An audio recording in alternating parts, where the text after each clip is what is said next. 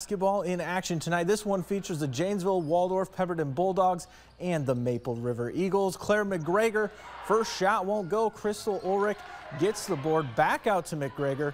Won't miss a second try. First bucket goes to the Eagles. Olivia Sellers goes to the hot hand of McGregor. She spins, goes up, under, and over the defender's hands, lays it in for a 5-0 lead. Bulldogs need to get on the board. Hope Dimmel grabs the big rebound off the glass with it and in. One possession game. Quinn Kraus finds Alexis Dahlberg all alone under the hoop, and we are all knotted up. Maple River wants the lead back. Sellers goes down low. Kelsey Jagger makes quick work of it. Eagles back out in front.